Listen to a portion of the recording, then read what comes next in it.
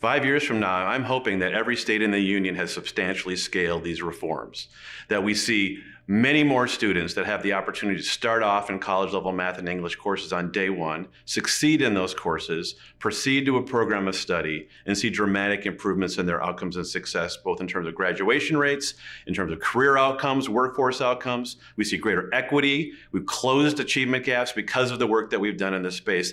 I think it's doable. I think that we could see in 5 years many more states that are doing this work at scale and benefiting millions of students across the country.